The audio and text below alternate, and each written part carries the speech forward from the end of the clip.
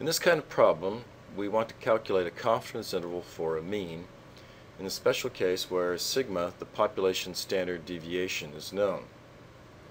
In this situation, we have a simple random sample of 50 adults, and we've measured their red blood cell count in millions of cells per microliter. We've calculated a sample mean, and now we're assuming we know the population standard deviation of 0.54. Now that's not often the case, and it's not always a reasonable estimate, but for this kind of problem we are going to assume that we know sigma, and that's the key distinction between this kind of problem and the one we're going to do in the next section when we calculate a confidence interval for a mean. When we don't know sigma, we just have S, a sample standard deviation. So we have 6 different questions. We're going to go through and answer those one at a time.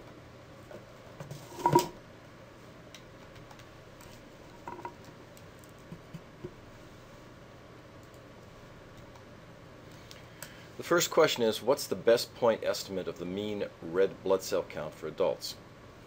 Now we know 2 things. We know the sample mean is 4.63, and the sample mean is a point estimate. It's also an unbiased point estimate. Unbiased just simply means that if I take larger and larger samples, I'm guaranteed to eventually get as close to the true population mean. Remember, mu is unknown. It's unknowable, it's too expensive, it takes too much time. For all practical purposes, we'll never know what mu, the population mean, is. So we take a sample of size 50 and we calculate x bar, a sample mean or a sample statistic. And that is going to be our best point estimate for the unknown population mean, mu.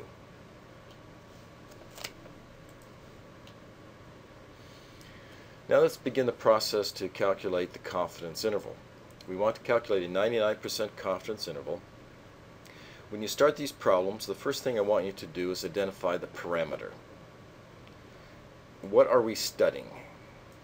Well, in this case, what we're studying is a mu. It's a mean, and it's the mean red blood cell count in adults. The sample size is 50, and the sample was random. So now we ask ourselves, have we satisfied the requirements to use the technique that we used in this section? And basically that's asking, have we satisfied the requirements for the central limit theorem? Well, in that case, one of 2 things have to be true. Either the sample size that we took has to be greater than 30, or the population we're sampling from has to be normal. Well, in this case, sample size is 50. That's well above 30, so there's no problem. We can proceed.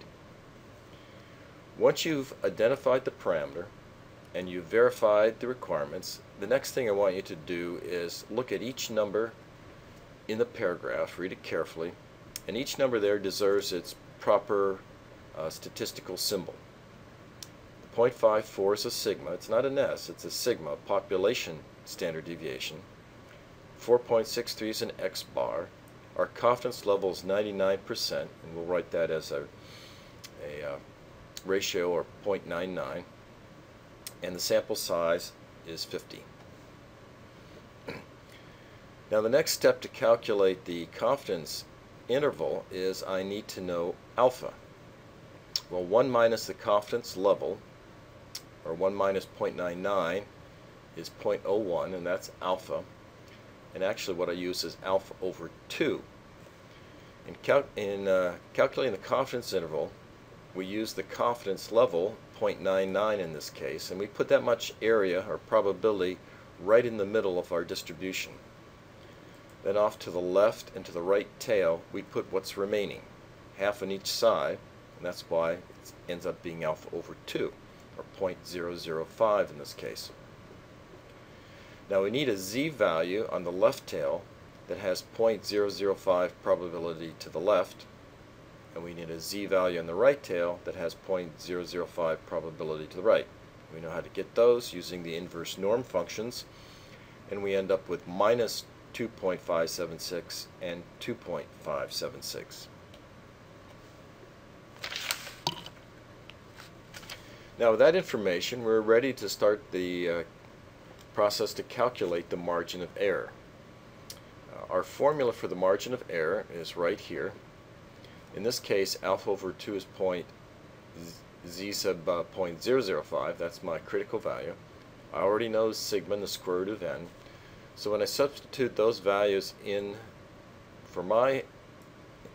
in the expression for my particular problem, I get a margin of error of 0.197 million cells per microliter.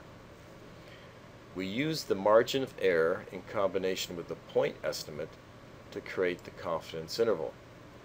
The confidence interval is the point estimate, or x bar. Then I go either e to the right and then back e to the left, x bar plus or minus e. Or I'd write that in the notation x bar minus e, comma, 2x bar plus e. When I do the arithmetic, I get 4.433 to 4.827. Now when you write a confidence interval, when you solve one of those problems, there's three pieces to it, and we've just solved the first one. We have the numerical range. I want you to write it as an inequality so that it's clear that what we are studying is mu, the population mean, and it's between 4.433 and 4.827. That's the interval we found, a confidence interval for the mean. And then finally we conclude by providing an English sentence that summarizes our findings. In this case we'd say I'm 99% confident that the interval from 4.433 to 4.827 contains the true mean red blood cell count. Alright, well, let's answer the next question now, and it's kind of going in the reverse. In this case, we assume we have a margin of error. In fact, it's the maximum margin of error we would wish. Using that, I like to work backwards and calculate the sample size. When we calculate sample size, you always have to first have a confidence level in mind. So now this is the 99% confidence level, and I want my E, my margin of error, to be no more than 0.5. And in the context of this problem, that would mean 0.5 cells per microliter. Well, how many should I sample? We have the formula for n, and we have all the numbers that go into the formula, so we plug them into the calculator, and we get 7.7. In this kind of a problem, we'd always round up, and that means we need to randomly sample 8 adults to have a 99% confidence interval with a margin of error of no more than 0.5.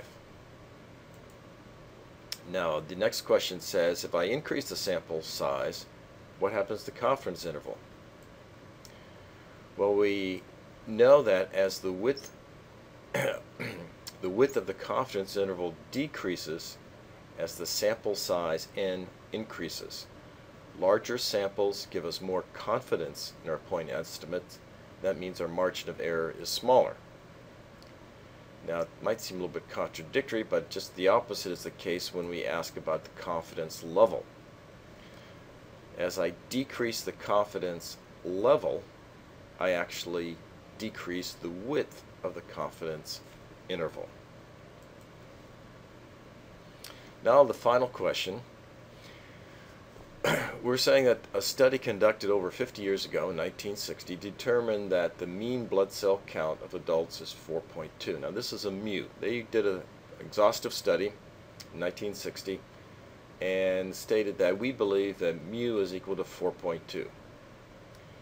Based on our recent study, should we revise this finding from 1960? Okay, well, we can answer that question. Our 99% confidence interval was from 4.43 to 4.287. The value found in 1960, 4.2, is not within that confidence interval. It's outside it. It's a little bit to the left. So our results suggest that the original value should be revised, that 4.2 is no longer accurate. Now note, we're not saying what the new value should be, but we're just saying that 4.2 is not in our 99% confidence interval, so it looks like we should repeat the study of 1960 and come up with a new value for mu, the mean red blood cell count.